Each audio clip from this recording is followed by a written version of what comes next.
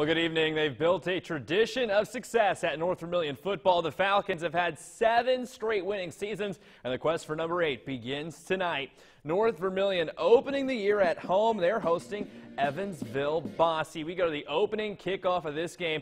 Lucas Cook fields it off the ground. He dodges a couple of tackles, and he gets to the near sideline. He finds a seam, and you know what that means. It's 80 yards to the house. Cook puts the Falcons up 7-0 early. We go to the second quarter. Brennan Ellis in the pocket. He steps up and hits Corey Bucas open in the middle. 48-yard touchdown reception, and the Falcons would retake the lead. They get an interception before the half, looking to add to it. Ellis hits Cook for the TD this time, and the Falcons take a 10-point lead into the half. We go to the third quarter. Ellis rolling out to his left. He hits Kirk Karen for the touchdown pass, and that puts North V up by 16. But in the fourth quarter, it's fourth down. Bosse, they're trailing by a touchdown. They're going for it here.